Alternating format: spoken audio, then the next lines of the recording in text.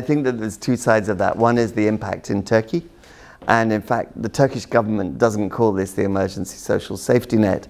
What they call it is the social cohesion program, because they believe that it's actually building a cohesion with the Turkish population. It works through the same way.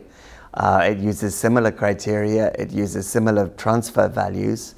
So it makes sense to the Turkish people. On top of that, where has most of the support come from? It's actually come from poor Turkish people living in the same areas that the refugees are living themselves.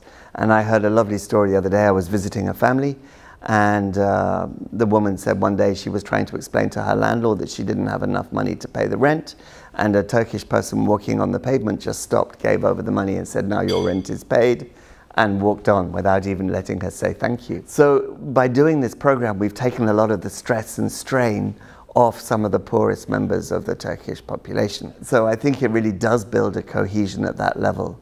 Where it's possibly more difficult is to assess the cohesion that it builds with the European countries, where the migrants are still trying to come to in many cases. And I think what hopefully we're doing, because we're doing a lot of work around the program as well as the actual assistance, to try and build that using a system of European influences to present the refugees as people, not as an unwanted burden on the countries.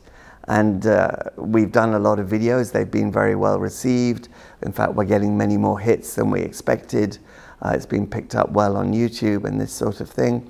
So if we can present these people as people with real needs, with the same concerns about their children growing up, going to school, how to put food on the table, I think this actually helps the European understanding of who are these people and why have they had to leave their homes.